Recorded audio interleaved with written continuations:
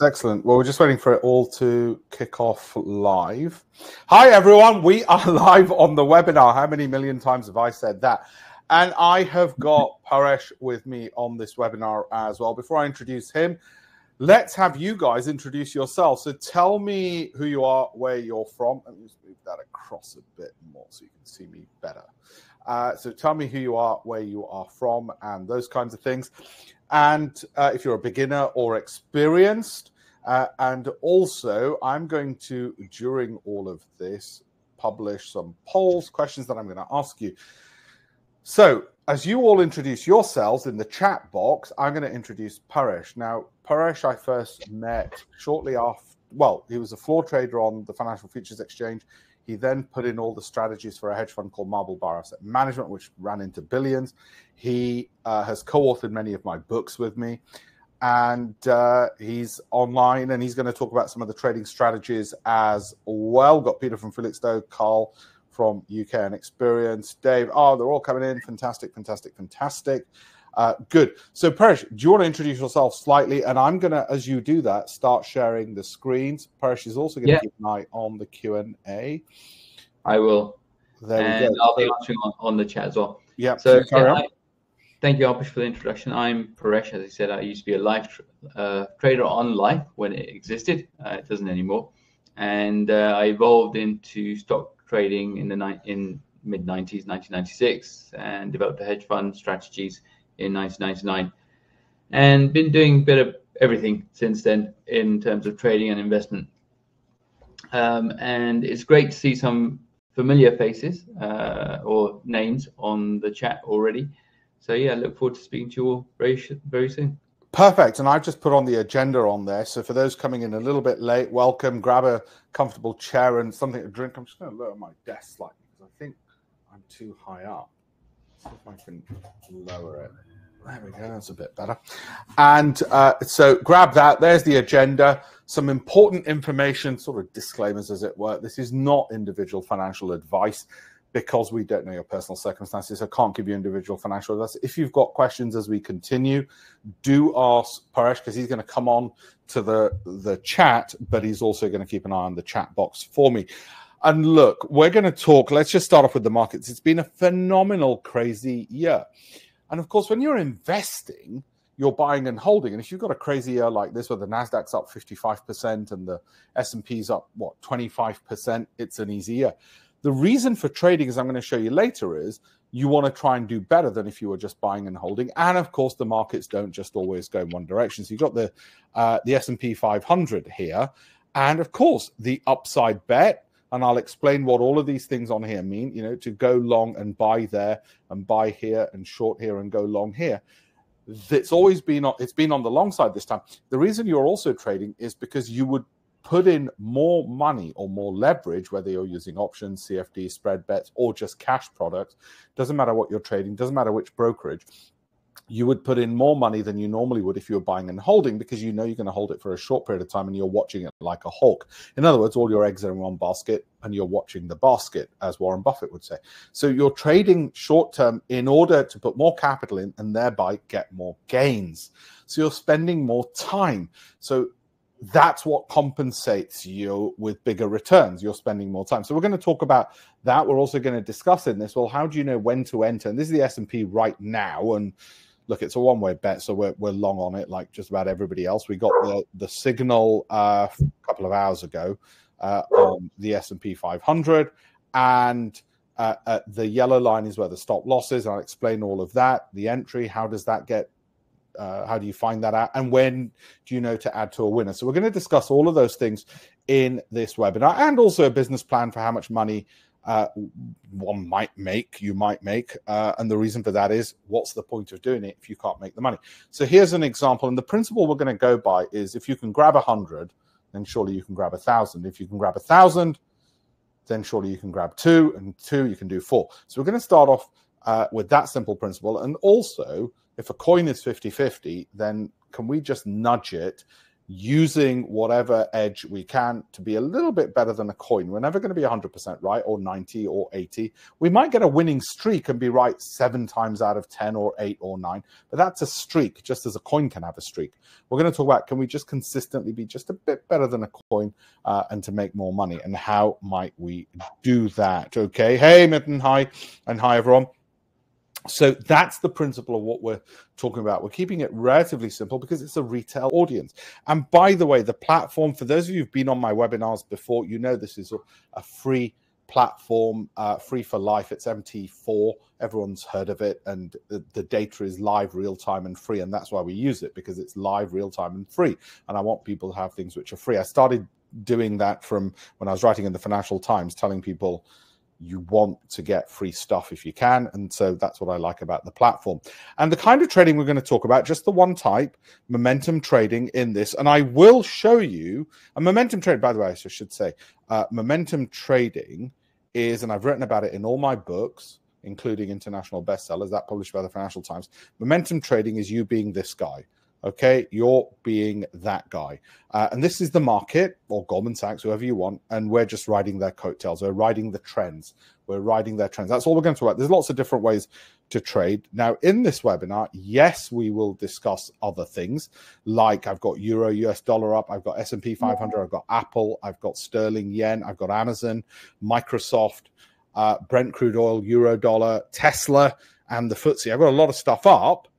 And we will discuss those during the course of the webinar. But this is very much about trading. Hi, Joe from New York. Fantastic. We've got somebody from the US, got a lot of people from the UK, somebody from the US. For those coming in a little bit late, remember, I've just asked where you're from. Let me know.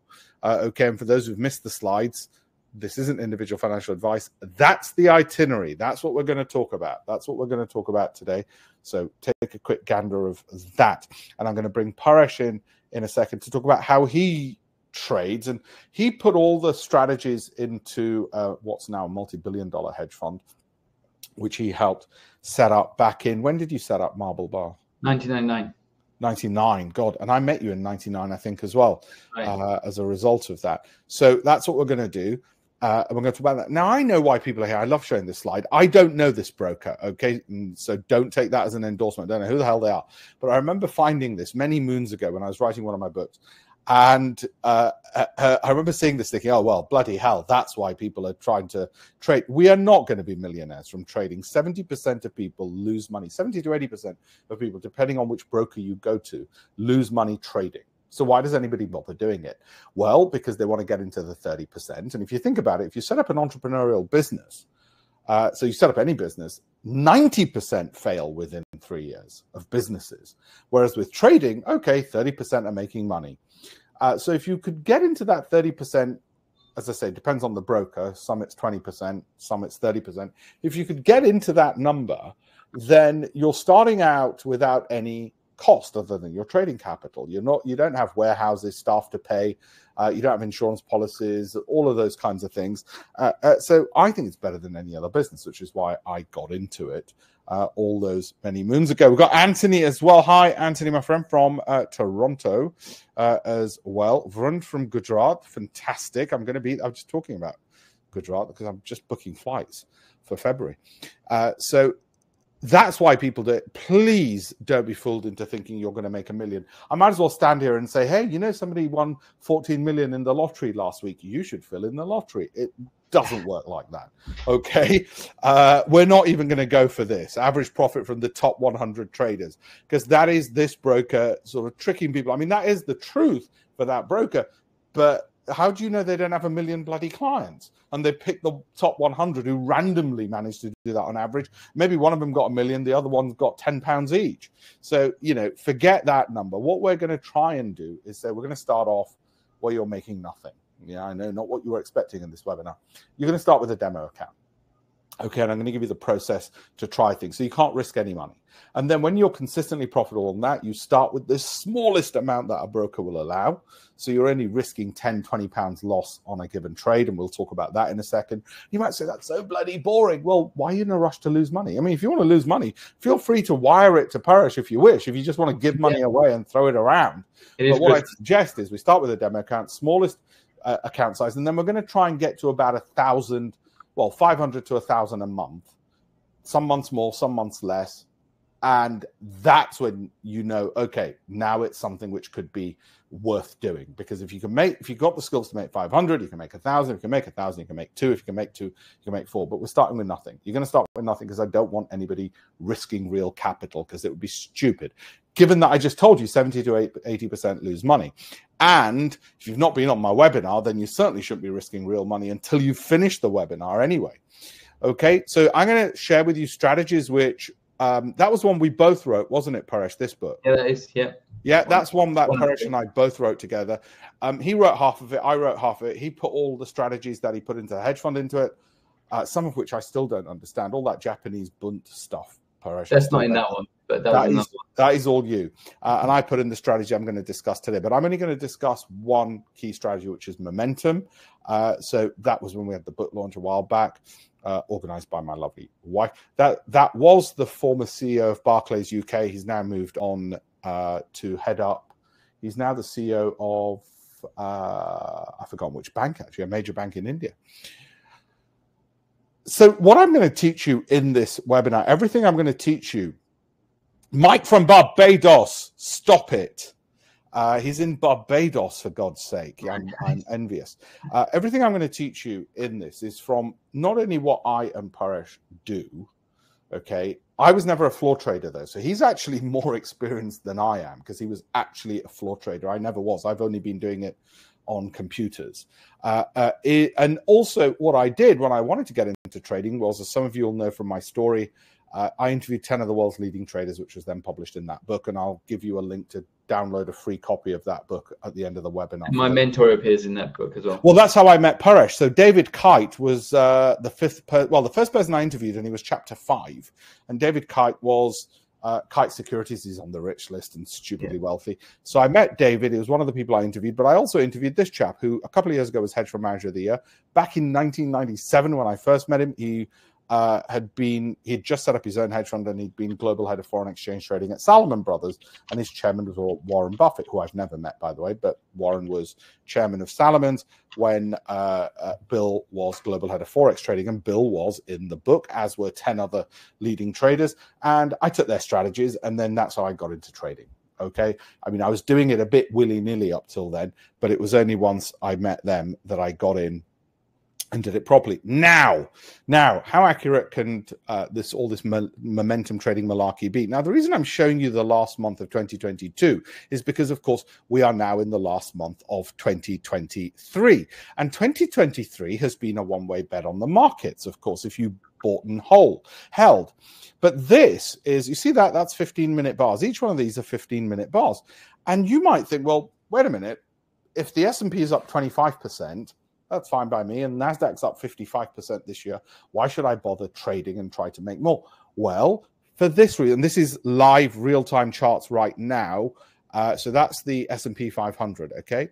And we're long, all right? We're long as of this afternoon. We're short for a while, and it was pointless being short because nothing came of it and didn't really make anything on that, on the short. And you can see the market's just going nuts.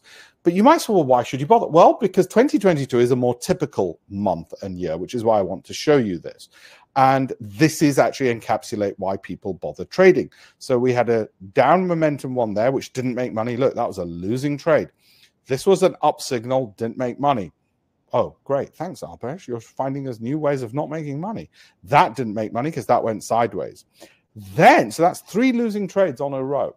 Then, boom, nice big trend up. Then another one, call that losing even though it's sideways. Then another big gain. Then another big gain. Then another big gain. Then another medium gain. Then another big gain. That is both typical and not typical. I'll tell you what's typical in this. Having 3 consecutive losing trades, typical, can happen anytime. Having a few big wins, typical. What's not typical is having a series of consecutive big wins, 1, 2, 3, medium, 4, 5. Now, actually, if you look at this, from the 16th of November to about the 9th of December last year, the price went zero. The S&P 500 went sideways. That is typical of the S&P. So that's typical. So why do people trade? Because even if you bought and held and you made nothing, then through trading, you made more. How much more? Well, we'll go through the business plan in a second. So I'm explaining to you why people bother trading when 70 to 80% lose money, according to the brokers. And those are 70 to 80% who are just not trained. I mean, they're just not trained up. So we're going to train you. And the way to train you is this: SELMMA. All right? That's how we're going to break everything down. Can we just go back to that slide with the trades on? I just want to mention one more thing. This one?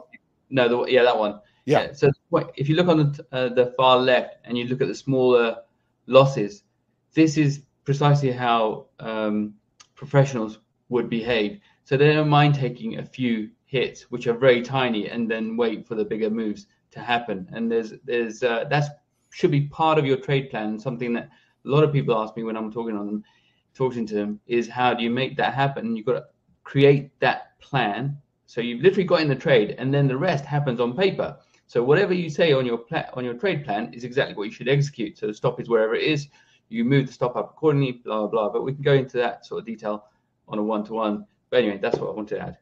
Carry on.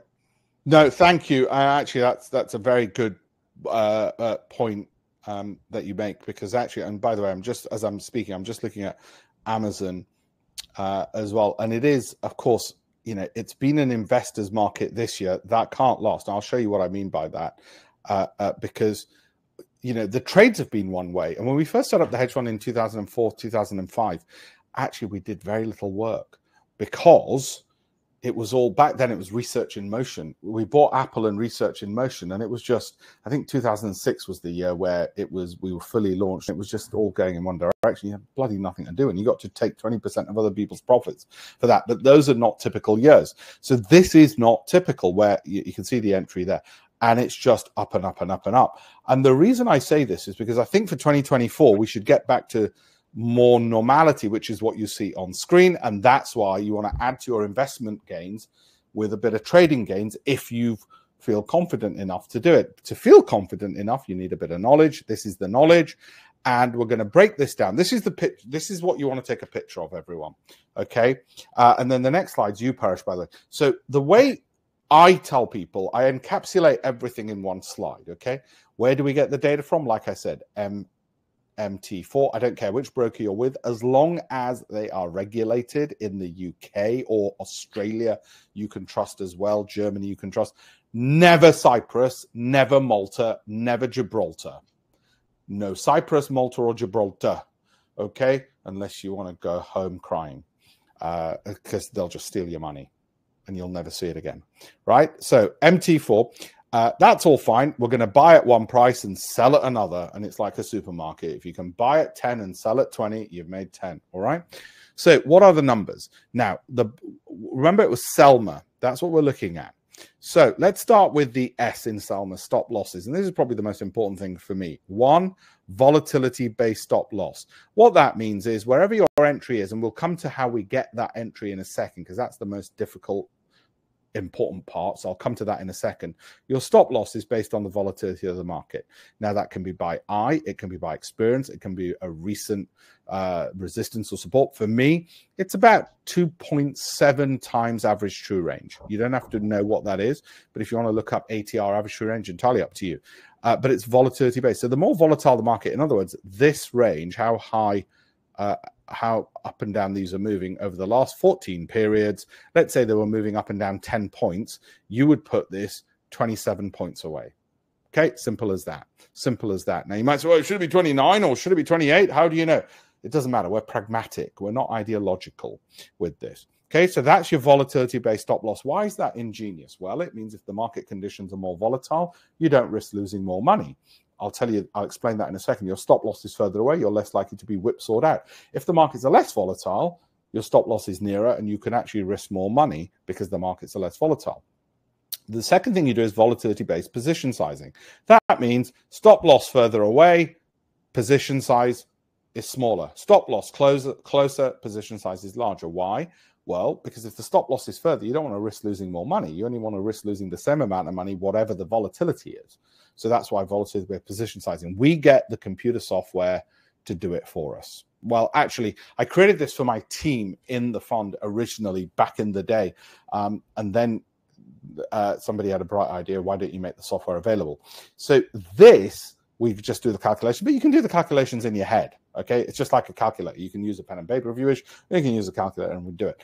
Volatility-based stop loss, volatility-based position size. Number 3 is adding to winners. Now that's an advanced strategy that we learned from the hedge funds. Well, I learned from the hedge funds. Paresh will talk about his experiences in a second. And that's where you add to winners. Okay, and that's because if that's down there, okay, the mirror reflection of that is this. Now, this is really easy. You say to your broker, oh, I've got a signal. And how do you know that you're ever going to get a signal? Simple. You scan, I'll tell you how many instruments in a second, 12 to 24 instruments, about 10 minutes a day. You find one good trade off the back of that, i.e. where there's a signal, which usually pops up. And the one will pop up while we're on air here as well, I suspect. Okay, so let's say you're watching all of these. You find one when you scan the markets for 10 minutes a day, 10, 15 minutes a day across 12, 25 instruments.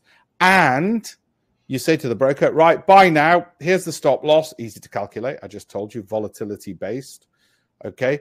And also, Mr. Broker, if you were advanced, you'd say when the price gets to this, so you place a limit order. If the price gets to this, buy some more. But that's an advanced thing you don't need to worry about at the moment. And it has its own stop loss here. We just get the computer telling us all of that. Okay. The computer just tells us all of that. Right. So that's adding to winners. And I want you to write this down. Winners add to winners. Now, losers add to losers. Never add to your losing position. Your stop loss is trailing. In other words, when this price goes up here, this goes up there. And it's a momentum-based entry. So I'll talk about momentum in a second and how we get that entry. That is it. Now, before I hand over to Paresh to do his few slides, what I want to say is, so let's look at a live example, the S&P 500. That was the entry, and I'll tell you how we get to entries in a second. That was the stop loss. And if you look at it, wonderful. Look, we didn't get whipsawed out because even though the market fell after we got in, how often does that happen? A lot. Of course, it doesn't go in the direction I want it to immediately. It then went up and up and up and up, and that's fine. And this stop loss would move to that level, and we were able to add to the winner there. And therefore, by this stage, we had 2 positions, one here and one at this. We had a stop loss, which had moved to this, and then currently the stop loss will be trailing this price. And if I go to sleep, it'll take me out according to that stop loss. And that's job done, basically. Let's look at, that's Microsoft. Now, again, it's a bit silly this month because it's been untypically everything goes up. So it's been a bit easier. But even when the market moves in one direction, the advantage of trading is you can do a larger size than you would if you were buying and holding. If you were buying and holding, you'd never put 10 million pounds on a position. Okay, you might put 10 pounds on because you're buying and holding, and you might lose 10 pounds. Whereas if you're trading and you know you're watching that trade, you can put a large position on and make an outsized gain because you're watching it like a hawk, knowing in this case where the initial stop is, where the entry is. This is where you add to winners, and this stop moves up and up and up as the price moves up. And you just tell the broker, I want a trailing stepped stop loss. Paresh, you now take that and add a few extra things, don't you? Explain to everybody how you do it. I do, actually. And a lot of people have asked me how I particularly use pips. So I would wait for the signal, of course. But I like to probability stack in my favor. And one thing about moving averages is that they are used by the institutions.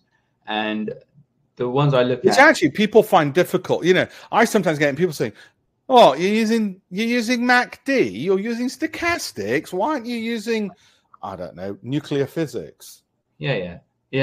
I don't know why I'm not using that, but this works more times than most. But anyway, so I've given Alpesh 3 slides. I'll try and explain it, and I use slightly longer term time frames simply because I have other things to do. Firstly, I like taking my dog for a walk. So that's one of the reasons I like to sort of not be in front of the screen all the time. But this was taken today, and this was the USD Swiss. And 2 things here. So people have asked me, why do we post what we post on the Pips Telegram channel and it's already made money. So this may have been posted, right, on the Pips. If you forget the moving averages for a second, this might have been posted, for instance, And all we're saying is we've just found a trend, and you may want to keep that on your watch list for the day for the next signal. Exactly. And this is the next signal. And this is what happened. Yeah. But that aside, that's an independent. So me using the moving averages is typically I look at the 200, and institutions would say that anything below the 200, I would. Oh, Paresh, I should explain. You use the same entry, the indicators that I'm talking about, and you're overlaying this. You're not only using. No, exactly. I wouldn't exactly. My first entry point is subject to pips actually pinging. Yeah, I would get that signal, right? Because it's all about probability stacking for me. Okay? So making sure that probabilities of me making a wise decision in going long or short isn't my decision solely. It's not my emotions. It is mechanically done. Yeah, so I take the emotion out of it, and that allows me. So, for instance, this second signal looked particularly interesting because it's just broken through the 200. Yeah, we had one short signal. This short signal is super interesting. So I being more experienced, I actually got in exactly when this broke here. This second one, because I don't think. Remember, they can't see. Yeah. Oh, they can't see. Okay. They can't see your mouse on the screen, just so you know. Remember, I told you last time. Yeah. Let me see if I can do it. Can I control? No, I can't. Okay. On the right-hand side, yeah, there, where you're pointing. Yeah, exactly there. Yeah. So that second signal, yeah, the one before then, as it broke through the 200, yeah, it looked really interesting. So when that second signal came in, I was in. Okay, but so you saw the price move below the 200-day moving average, which is this. This is 200. I'll just write 200 so everybody knows. That's 200. When you see that breaking, you're waiting and waiting because you're thinking, okay, there's going to be downward pressure. Then when you see this, you're looking to get in. And that sort of stacks the probabilities because you have that probability plus that. Exactly right. Yeah. Understood.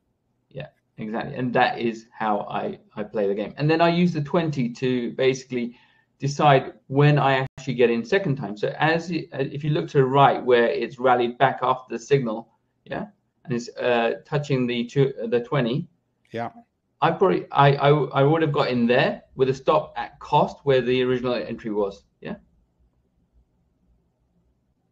So that's how I do it. Okay. Well, let's look at another one. Yeah, let's look at another. Now this is a shorter time frame, I think, on the USD. That's the 1 hour. This was the 1 day. This is the 1 hour. And exactly the same thing happened. So when this looked even more interesting, simply because, as I said, I would have got in at the short signal, the first one. This one? Yeah, on the left-hand side. Yeah, that one. Yeah, because it broke through with such force on the 200. Yeah, that any signal that was going to show me I would have got involved in. Yeah. So that broke through, and then you're on high alert. Exactly. Right, watch out. This could go in, and then this comes up. So you go, okay, definitely want to go short because you've got a short signal after it. What about here? So this is the NASDAQ daily. Yeah. So, okay. Again, this was just to show you how strong the 200 is. So institutions particularly. So here it moved above the 200. Exactly. Well, it tried to go through it, and it didn't. Is the main point. Yeah. So as soon as it bounced off the 200, I'm looking for the first buy signal. And you got that from it, and I got that, and we're still in it. Okay, and that's confirmed it there, and all the traffic lights are showing that. So I'll explain what these are in a second.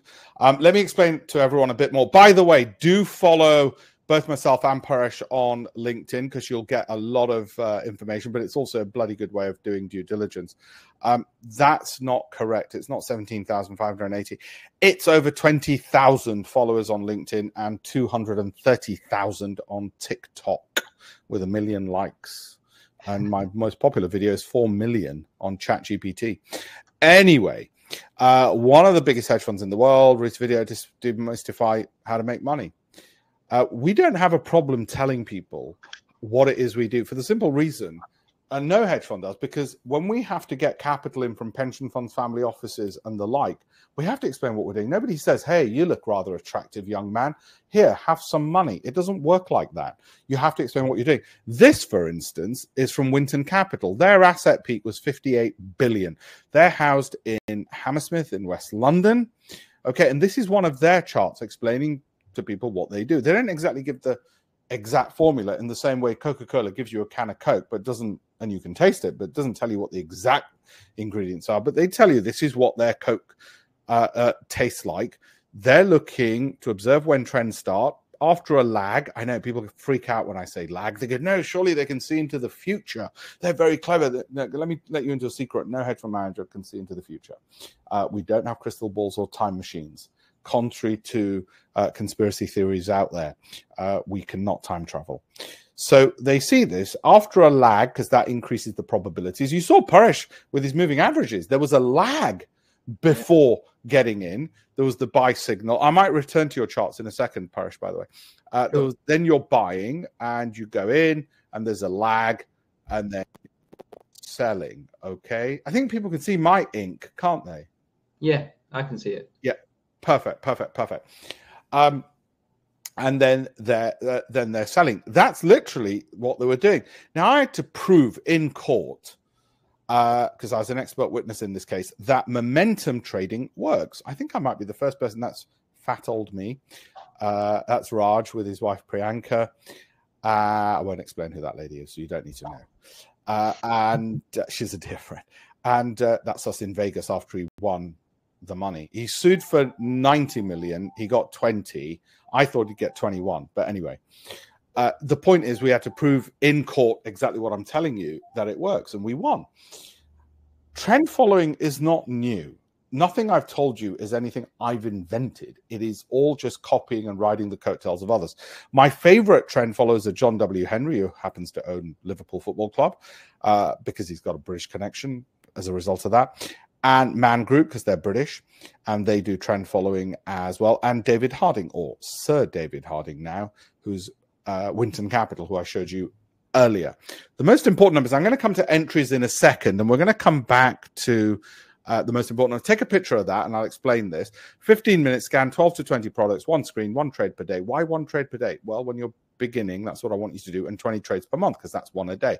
And I'll explain how that's ample, because I want quality over quantity. So if we go back to the S&P 500 again, that's the entry, which we'll come to in a second. How do we probability stack the entry? How did we put the odds in our favor that that might be a good entry? Even when the odds are in our favor, there's no guarantee. If there was a guarantee, we'd have 100% being right.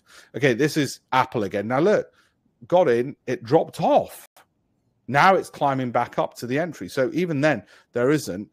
There was already a long trade, and this just reconfirmed it as well. That's what trading is. And what kind of returns are we looking at? Well, that's the time commitment and the process that I suggest you adopt. You might argue with me, but I think it's a good starting point. And what I suggest people do is, of course, they can do indices. If you like indices, the DAX is probably the easiest, I think. Okay. But the reason currencies come up, and you might say, I've never done currencies in my life. It doesn't matter. It doesn't matter whether it's a stock or an index or a currency, because it's all about buying at 100 and selling at 110. That's it. So in the case of currencies, I would suggest either major versus minor or minor versus minor. And if you don't know what a major currency is, it's one of those.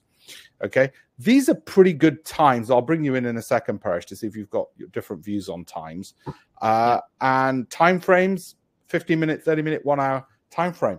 That's it. I mean, we're really getting down to business here. Do you want to add to any of that? Yeah, the time frame is important.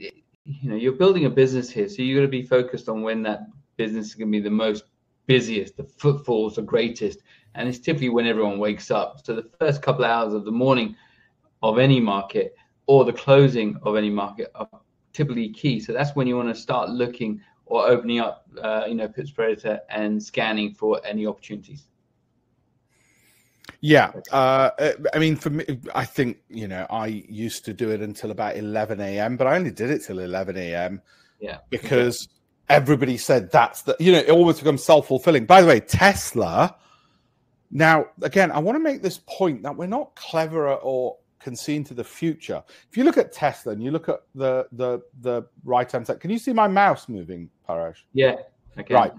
Now, that was the long trade. Then Tesla's just bloody exploded upwards. Now, this is interesting. Those who know my investments, because they follow me on Telegram or TikTok will know I sold out. I bought into Tesla in about January, then sold out about a couple of months ago because I wanted to ease out of some of my long positions. And it was, I don't know, what was it this year? 100%? Whatever ridiculous return it gave this year gave. And I thought, right, I want to ease out. 2 months ago, I said, look, we need to get some of these equity positions reduced. However, the trades could still continue, even if the investment in Tesla didn't, because the trading is completely different. It is purely based on momentum. So still being able to make money out of Tesla on the trades, perfectly happy with that. Great. Alpesh, go back to 1 second. To Tesla, yeah. Yeah. Well, anyone, it doesn't matter. But as you're on that, it makes more sense to speak about, because Alfredo is asking a question about comparing different time frames. It's not so much that we're comparing different time frames. What I do is, again, to assist with the probability stacking, is try and understand what is happening in the long term, the grids. So if you go to the daily time frame on this, Alpesh,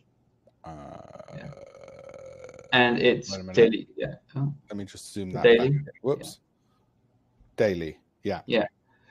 So look, daily, this looks like it's going. That's the daily. That's the daily. Since October, it looks like an uptrend. Yeah. But if we go back to the slightly longer for the 6 months or a year, so just zoom out again. Yeah. It's pretty much sideways. Yeah. So for Tesla, for instance, I'm just thinking, well, is it at the top of the range? Do I want to take and then I'll look at the moving average? Just to answer Alfredo's question. So it's about synchronizing timeframes as well. So if something's looking good in a longer time frame, and I've got the same signal in the shorter time frame, I feel confident that this is probably going to go in the same direction. Well, I sort of look at it slightly different, because for me, the issue is if you go, you want something which is, what were we looking at? Where's it gone? I think I lost it. Was it the 30 minute? I'm looking for ones where it's smoother. So I'm looking for the time frame where the movements are a lot smoother. And you can see here, it's smooth. It's not going up and down, up and down, up and down. And that's what I try and teach students. So for me, I look at time frames on the basis of, okay, well, why did I choose the 30-minute time frame? Because the 30-minute time frame was just moving nice and smoothly, so that I'm more likely, hopefully, to catch a wave, as it were. Whereas if it was guess what, the algorithm could apply itself to it, but it's going to get wrong-footed. It's a bit like driving, I give this example, Ferrari up a mountain. You're going to wreck the car, but it doesn't mean it's a rubbish car. So it was looking for that, and that's why for me the 30-minute one made more sense. No, we're on the same page. I'm saying exactly. I'm just looking at longer time frame to understand what is happening. Sure. Broader. Yeah. Anyway. Yeah. No, absolutely. And I'll come back to some more on there. I want to come back to what else I got, currencies, because we actually haven't mentioned any of those, like New Zealand dollar and all the rest of it, and why. And by the way, the New Zealand dollar tends to be a lot easier to trade than most things for some reason, most of the time. But is it worth it? Is all of this effort worth it? There's my mum. I always say she makes an honorable visit. I love this picture because I have no idea why the king is bowing down to me, but he was. So what can I say? The road to returns. So this is conventional wisdom is you shouldn't lose more than 1% of your total capital on a trade. So if it goes from the entry to a stop loss. Now, actually, the fact of the matter is that's true if you're a hedge fund, or 0.5% even, because you've got a ton of capital. Most private investors will probably increase that number a little bit, and that's fine as long as you know what you're doing. Now, this actually came about. Let's say you haven't got £20,000. Okay, most people shouldn't start with £20,000. They should start with 0 on a demo account. The whole point of a business plan is, well, let's look to where you might get to eventually. Okay, where might you get to eventually? Well, if it works out, you will find yourself by hook or by crook £20,000. So with this, when I first got into trading, Bill Lipschutz, the global head of Forex trading that I mentioned earlier, who was in my book, Mind of a Trader, said to me, okay, that's fine. Let's work out a business plan, whether this is worth your effort.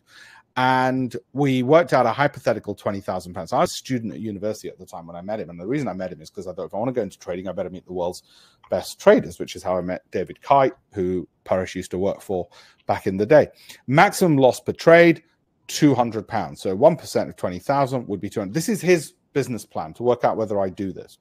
And we said, well, if we can get a win-loss ratio, just win a bit more than a 50-50 coin, Okay, forget winning streaks and losing streaks. Any idiot can put up, oh, look, I always win. All right. And then 60-40, right? We did that. And I said, well, fine, I'll have an average loss of 200, but we're going to add to winners. So he said, you should get an average win more than your average loss because you're adding to winners. As we said, winners add to winners. I said, okay, fine, I'll go with your numbers. I'll go with your numbers. And I said, well, what will happen if I do 100 trades? And then it blew my mind because he said, well, you'd make 60 times £300, 18,000 pounds. So I said to him, right, tell my parents I'm leaving university. I'm dropping out. I don't want to be a barrister, which is what I was training to be. I want to just trade. I want to sit in my underpants all day long, eating tacos and nachos, buy a computer. I could see into the future and just trade. Of course you would if that's what you saw. And he said, well, hang on, you're not going to make this because you've got these losses for a start. And I said, yeah, okay. I still net profit of £10,000 per 100 trades. So you can imagine I was getting crazy. I was a student. I'd never seen this kind of money. I grew up in Leeds where I was born and no silver spoon in my mouth, all the rest of it. So I went crazy with this. And I did this calculation. I said I can be a day trader because they were the big thing back in the day. 100 trades per week, 50 weeks in a year. And by the way, we'll do a full Q&A on any question you've got on the markets or trading in just a second. 100 trades per week, 50 weeks in a year. I said the other 2 weeks, obviously, I'd be on my private island with putting suntan on Richard Branson's back, I'm sure. So 5,000 trades per annum. That'd be £500,000. I said to him, on the basis that I make £10,000 for every 100 trades, £500,000 a year. Laughing. I'll be the richest man in the world in no time. And he obviously slapped me. We're talking about Bill Lipschutz, global head of Forex trading at Salomons. And if you were in front of him, you'd asked him exactly what I asked him. How do I get rich, Bill? And I did the whole interview in the book, and I'll give you a free copy of the book at the end of the webinar, the link to download it. He said, keep your day job, Alpesh. And he's so excited I got. Let's say you do 100 trades every 6 months. That's one a day. One a working day, roughly, which is what I said before. Do one quality trade a day. 200 trades per annum, that's £20,000. 200 trades per annum, that's £20,000. Okay, well, hang on. That's not 500,000. It's not even 90% of it, 2/3 of it, or even 20% of it, or 15% of it. It's not even 10% of it. Okay, it's substantially less. It's about 4% of it, right? So that's still way too much, though, because we've still over-egged it. We've still over-egged it because we said we're aiming for 500 a month. Okay, 500. If you can do 500 a month, you can do 1,000. You can do 1,000, you can do 2,000. Your problem then is only scalability. So we still need to work out how do we know when to enter. Because now we know where the stop losses go and why volatility-based position sizing and how you work out how much money to put into a trade. But we've still got a problem. How do we know when to enter? And yeah, that's a good business plan. So why do people fail? Because I said to him, I said, well, that's all good. But if that's true, why isn't everybody rich? And he said, the reason people aren't rich on trading is, well, bad teachers, bad mentors. That's fine because there's just so much gumph out there. And it's got worse thanks to social media. I saw that idiot Greg Secker advert today on Instagram. What a muppet. There's so much crap out there from people. So mine is from Bill Lipschutz, global head of Forex trading at Salomon Brothers. And you can read the strategies in the book, Mind of a Trader, published by the Financial Times. Okay. So, I didn't invent these strategies. I wish I had. I'm not that clever. Paresh, you did invent the strategies which Marble Bar use, and they peaked at 4 billion of assets under management. They're still going strong. And you've published yours as well. I mean, people sometimes go, if you publish the strategy, surely you'll be out of business. Well, it hasn't happened yet. And I'm not sure how we would be. Because unless you can raise money, which is the real trick, strategies are to a penny. Go to Oxford University Maths Department. They'll give you strategies all day long on trading the market. No worries. They don't have the money to trade them because they're bloody poor academics. Getting money is the hard part. So bad strategies. So I said to him, well, okay, well, that's the problem. How do I know when to get in? And 20,000's too much. Remember, it's 500 a month. And why 500 a month? Because there's this whole psychology. When people get greedy and overexcited, as I did when I saw that business plan, they mess up. You might want to add number 4 there. Because Sorry, say that again? You might want to add a number 4 point for reasons for failure, which is psychology. Which is a psychology. Yeah, well, that's why I called it Mind of a Trader. It's why I call the book Mind of a Trader, because that's what I learned from those 10 people. Psychology was the thing. If you can't execute it, yeah, because you get in your own way. But anyway, yeah. No, we'll come to that in a second, but you're absolutely right. It's the psychology part. Well, this is why we created the software, to get rid of the psychology part, which people mess up. Because if you just ask them, and like you do in any company, follow the bloody rules, then you're saying to them, I don't want you thinking or trading by the seat of your pants. Follow the rules so your mind doesn't mess you up, because it does with trading. So here, how do we know when there's an entry there? The exit, the exit we know because we've got trailing stop loss, or a short entry there. When the markets are falling, we can still make money. We can sell at 48 and we can sell at 48.14 and buy at 48.10. Okay, sell at 14, buy at 10, or more likely sell at 1,400 and buy at 1,000. Okay, so you made 400 points. So how do we know when to enter? So I said to Bill, well, that's all well and good. How the hell do I know how to do this? And he, like you call it probability stacking, he said, well, use multiple indicators. Yeah. And I said, well, I'm a poor student. I didn't have access to Bloomberg terminals, all the rest of it, and clever data scientists. How can I use multiple indicators? And he said, well, there's lots of free indicators out there, but don't use them the way the textbooks do, and look at multiple timeframes. So this is where the question about timeframes can come in again. And I'll come to that as well. I'm going to publish another poll. Okay. And I said, well, what do you mean? He goes, well, all hedge funds look at multiple indicators. In other words, they'll look at different things, but they probability stack.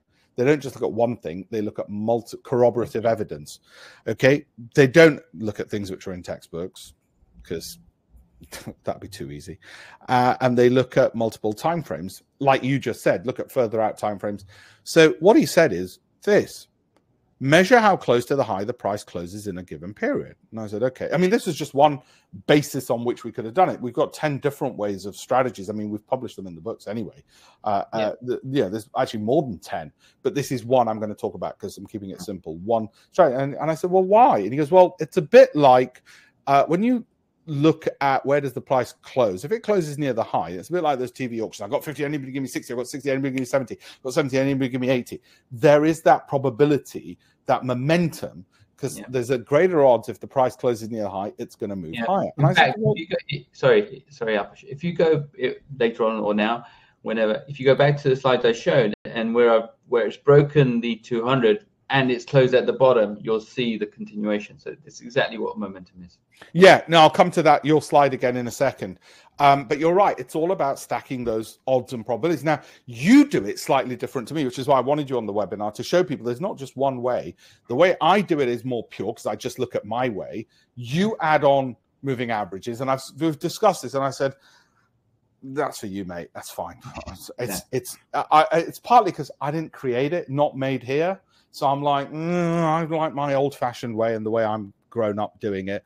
But I know a lot of my students love your way, and we do videos on it. And I keep telling you, please do me more videos, because they love the fact that you add the moving average. So the idea is you're adding to the probabilities because you've measured that the price is closed near the high and it's made higher highs and higher lows. So that's 3 different probability stacks. 1, 2, 3. And I said, well, yeah, but how am I going to bloody measure this? What, with a microscope across 1,000 positions? He goes, no, there's ample tools out there which will do it for you. He said, look, you don't need to know how an engine works in order for grandma to drive it. Similarly, you don't need to know that that's a formula in order to know that when the price closes near the high, there are indicators out there which will start moving upwards. And I said, okay. So what we did is he told me, take the common indicators. So we took common indicators, but use them in a way the textbooks don't. We took momentum indicators, which measured is the price closing near the high, is it making high highs and high lows, like the MACD, stochastic, RSI, and we probability stacked them across multiple timeframes. That was the thing. He said, it's a simple tool. It's like he converted a go-kart and stuck an engine on it, basically. So, because I was a poor student. So what we did is we just said, are they flat to rising? Flat to rising. Are they flat to rising? Okay, so it's that point there that you want to be looking at and getting in, and not just one indicator, but multiple indicators, multiple time frames. So 1, multiple indicators. Here we use the MACD, stochastic, RSI. 2, multiple time frames. So that's my probability stacking. On top of that, you, Paresh, add the 200 period moving average. And we might incorporate that in and steal your idea and say, right, we're going to add that in. And the other thing we did, and Bill was absolutely correct on this, is PC. And PC is price confirmation. Has the price made a 2-period high? So that was it. Every time that green arrow turns up, it means there's multiple indicators, multiple time frames, flat to rising, and price confirmation. Okay, every time that comes up, like here, there was multiple indicators, flat to rising on multiple time frames, and price confirmation, i.e. the price made a 2-period high. Just made a 2-period high there. But look, let's say we got in at 235. It then dropped to 232, and you're like, oh no, is it right? Isn't it? But we didn't get mixed up with psychology because we knew, well, no, it's fine. It's not hit the stop loss, so it's fine. And then shoots up, and now we're really fine because it's all the way up there. And that's a better than I expected trade. By the way, if any trade did exactly as I'd expected, or rather, if any trade I could guarantee what it's going to do, I'd be a trillionaire. Because obviously, then I'd just put every single penny I have into that. I can't guarantee it was going to do that. I've only got probabilities. If I had guarantees it was going to do that, I'd borrow £1 billion from the bank and put it into that trade. So I can't guarantee it even to myself. If I could, I'd do it. That's why, again, that probability notion is critically important. And because it's about probabilities and not about certainties, that's why you have stop losses, and losers add to losers. Again, I didn't invent that. A hedge fund manager invented that terminology, and winners add to winners. Losers add to losers. We're talking trading, not investing, so you can add to losing positions in investing if that's your strategy, but that's a completely different kettle of fish. We're talking trading. Okay. People who do this, now this is the important thing about trading, and you can ask any broker. This is my talk at Bloomberg a few years ago. And this was what they were. It was incredible. The diversity you get, the democracy you get with trading, which is why there's so many brokers in that area. For me, I launched the fund in 2004 when this came out, and I won a competition in the Financial Times to forecast the markets. Those are some of the books I'd written. I developed it when I was at university. I looked like that when I was at university, and there's proof because I'm wearing a red carnation after my last exam. And that's the first office in 2004, which took me, I'm afraid it took me 8 years or so to set up the fund after I first met Bill. 8 years. You know why? It wasn't because of his strategies. It took that bloody long to raise the kind of serious money you need for a fund. And part of it got paid for by Merrill Lynch, HSBC, and others who used what I'm saying now to you guys, licensed my information and data, and paid, in the end, them, Amex, Lloyd's, it all came to about $1 million in fees, and that's me at the first set of offices in Linen Hall. By the way, my neighbor is, or was back then at Linen Hall, the man who you'll all have seen on TV. He's now the King's lieutenant in the City of London. Sorry, not in the City of London, in London. The lieutenant, what do they call him? DL, Deputy Lieutenant. Represents the king. Anyway, it was one hell of an office. Do the right sums. I've written about this many times, everything that I've spoken about. Now, this is really important. People say, well, what time frames? Now, I don't mind if you do 15-minute, 30-minute, 1 hour, 4 hour, you get too few signals. So we did the 1 hour, and when we did this, 25 trades in a month, roughly, gave it to a bunch of people. They could pick whatever positions they wanted, whatever trades they wanted. I've given you a sample. You can take a picture of that. That's what I'm looking at the moment, and these are the ones that were set up for this webinar. So you can look at FTSE 100, went as a long, and now it's a bit underwater there. We'll see what happens tomorrow. But it was a great one since yesterday. It's been absolutely phenomenal, the FTSE, because it was 76.40, and now it's 77.40. So that's 100 points. 100 points on the index, and of course it goes to 2 decimal points, so it's actually 10,000 points on the FTSE since yesterday. That kind of rally is not the norm, not usual, and it's brilliant when it happens. So these are the ones we're looking at the moment. They're the ones, some of them are, like you saw with the FTSE, it's taking back a bit of what it gave us yesterday, but not much. So 25 trades ideal in a month, okay, and that's with the average of when the number of signals, if you're doing this every day one a day. It roughly comes to about on average 25. Now, on the 1 hour, I'll tell you why it's the most lucrative. Net pips capture, that's winning minus losing. All right, but there's a massive variance. Some months it'll be 0. Other months it might be 4,000 in a month. All right, net pips captured. So you've got to be careful with averages. Best win-loss streak, 70 out of 100 trades. I wish it was 100 out of 100, but that was the best win-loss streak, 70 out of 100. Worse, 30 wins out of 100. That doesn't matter, and I'm going to explain to you why. If your typical max loss, entry to stop loss is 50 points, right? And you did $2 a point. Don't do $2 a point. Don't even do £1 a point. There are software companies that want you to do £1 a point because they get kickbacks from brokers and they know you're going to lose that money quickly, and they get a kickback from the brokerage. Don't even do £1 a point. Start off with 0.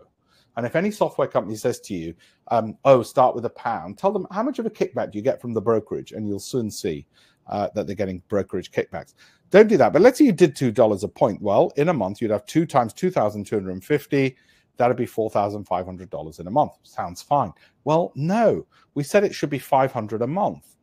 500 a month. So it shouldn't be $2. It should be 20 cents because we need to protect your assets while you're learning. 20 cents a point. 20 cents a point means you'd be risking $10 on a trade. It's not a bad education, even if you're wrong. Okay, so that's the numbers. That's what we're going for over there. Paresh, what did you want to add? By the way, this is the ideal for me. I hate all this nonsense with classrooms. Although we've had people say, can we meet? And we do events, free events in Parliament 4 times a year and stuff. But I prefer, now thanks to post-COVID, I prefer this way of doing things, which is how we came about creating pipspredator, creating the software. But before I get into that, Paresh, what did you want to add? Well, I only thought if we show the moving averages slides again. Let me show you your slides again. Yeah. By the way, this is what the chairman of the world's largest exchange said about the strategies, which are in my book. Gets to the heart of the matter of trading by clearly elucidating the methodologies of successful trading strategies. I just took from people like David Kite, your former employer, and people like Bill Lipschutz, and just applied those principles. And those principles were Selma. And then we just shoved it into software to make it easier for staff, and then made the software available to retail. There. Sorry, what did you want me to show? So if you look at each one of those, where it either hits, like this one, comes off the 200, and you look at that bar that's coming off the 200, and it's closed on the high. This is exactly what you're talking about, momentum. So that single bar shows you the momentum. Yeah, because it's a fully colored bar. So those who know it, that means it closed at the high, and then this one nearly closed at the high because there's very little wick, as it were, on the candle, and there.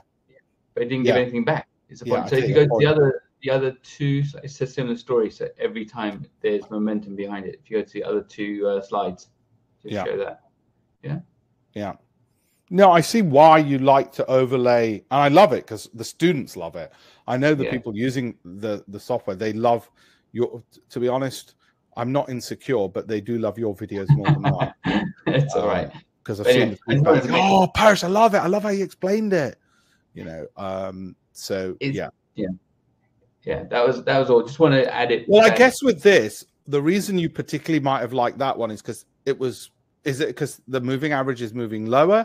Does the distance from the signal to the moving average make any difference for you or not? I do use that, but more of a if it's too far away, if it's too far away from the 2, so again, it's reversion to the mean happens in FX. Then you're expecting. If it's too far away from the 200, I know it's going to go back, so I'd probably be cautious if it's too far away from 200. Yeah. And what about the direction of the moving average? If it's also moving lower, like it did here. Yeah, not so exactly. So but I look at the 200 for position, and I look at the 20 for direction. So if you go to that one, is the 20 is actually pointing down, so it felt better to do that. All right, let me go back to it then. Sorry, everyone. Yeah, so 20 is pointing down. Yeah. Okay. Yeah. So I'm happy to go down. And that's going down. Oh, I see. So which one do you prefer going down? Do you care if it's the 200 or the 20? Which is more important? 20. I'm more concerned about 20 going down. I agree, because it's more sensitive. Yeah, so we're using it as a momentum indicator anyway. Who was at the bank you recently went to and said they use exactly this in the bank? Which was the bank? Oh, The Shah guy. The Shah guy is Cantor Fitzgerald, I think. No, you went to see your friend who's a Shah at a bank, and he's head trader. He's global head of trading. He used to have an outfit in Berkeley Square when he left his first bank, and now he's joined another bank. I've forgotten. I meet so many people. Anyway, he's a good friend of yours, apparently. And you get it's like and you're talking to him about moving averages, funnily enough, and he's global head of trading, and he said, "Yeah, it's exactly what we do. It's pretty simple. It's a lot simpler than people realize." You talked about it in the last webinar, but anyway, I love this. This is the bit that I liked. It's honestly changed my life. Yeah, that's what I'm looking for. This is somebody else. So this came from someone else. This is someone else. This is actually the guy who first thought of it. All of it, because he was working at Barclays when I first met him, and he said, "Why don't you take your software from the fund and we'll float the company? If you can spin out your software, we'll float the company and we'll show you we'll do the corporate finance. If you want to use the software, it's Christmas, join up, get your 2024 sorted out. We take in a limited number of licensees and you go there, and it is first come, first serve. Otherwise, just do it manually, right? What I said before, stop loss, entry, limit order, money management, and adding to winners. Paresh said to me, he goes, I don't want a lot of people signing up because it's Christmas and we handhold everybody and we really teach them. So we don't do that. Tony's got questions. I think it, okay, Paresh, you've read them, so that's fine. Have we got any other questions? Any slides you want me to show? Anything you want me to do? Then let me know. I'll put the little offer up there. But for those who want to use the software that we use and we spun out of the fund, my eventual ambition is to get some venture capital investment into it. And my wife is global head of venture capital at the British government, within the British government. So sort of get some venture capital into it and then make it more global. We've got about 800 people using the software, and we do a 30-day money-back guarantee and all of this. And we have got a wonderful wall of love and reviews, which I will show people. And they can look at all these testimonials. Okay. And that's not all just for pipspredator. It'll be a whole variety of stuff. But if you want to see the pipspredator stuff, if you go here, alpeshpatelreviews.com, you can see the video reviews as well, because some of them are so fantastic, particularly Ario, who built two $10 million companies out of it. That is not typical. It is not typical you go around creating two $10 million companies. So we did video interviews with people because we said, you know what, this is too good. People aren't going to believe how good all this is.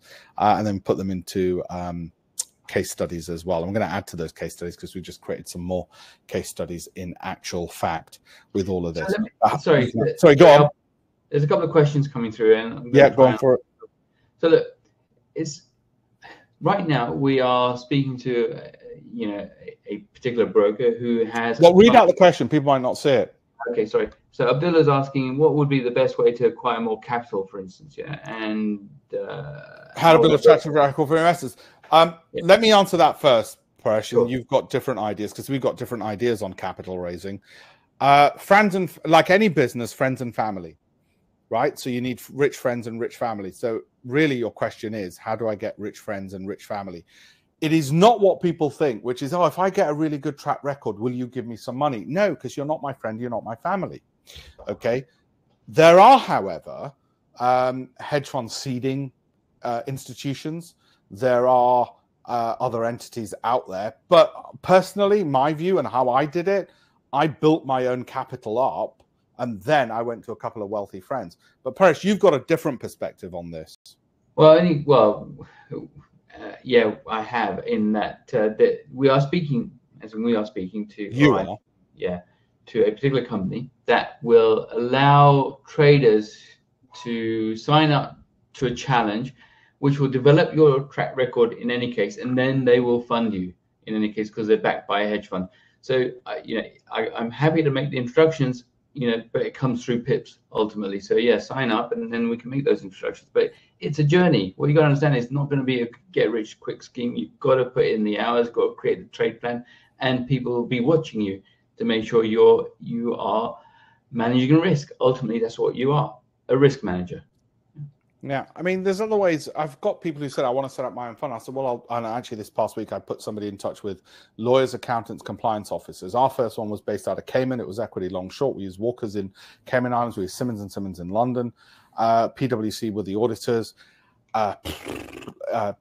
Who was the administrator? It was Citco. Citco out of Ireland were the administrators. So we went for tier one names across the board, but it was really literally friends and family. It wasn't family. I don't have a rich family.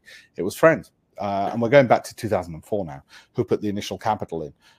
But for those, and I've now made this available, I'm pretty sure on my program, I've put a list of every single European family office. And I've said, if you're on pipspredator and you've got a track record, here's a list of all the family offices that our prime broker gave us, because prime brokers sometimes help with capital raising, and you can approach them. Feel free. And there's about 1,000 family offices in Europe. So the Excel spreadsheet's on there for people who are on the program to get access to. So they get, I don't want to slow them down. I give them access to that and they can see it. And if they want to set up their own fund, they can. By the way, as well as the software, I have a 12-week mentoring program and a 30-day one. It's actually yours for life, and it's updated every week, in actual fact. So 12 weeks, it's actually yours for life, and it's, like I say, updated every week. But the benefit of it is, and we've got people from all these countries, the benefit of it is that you've got the education if you want it. Most people just read the manual. They download, install the indicator and read the manual.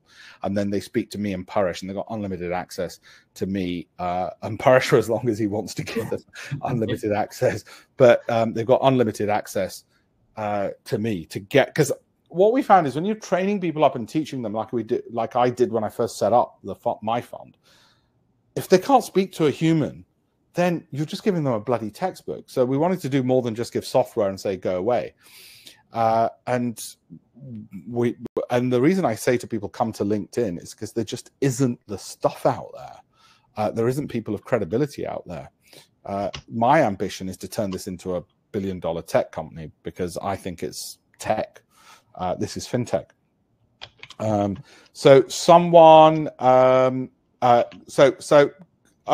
Ed uses Sierra charts. Yeah, that's fine. You can continue using Sierra charts. We use MT4 because it's widely available.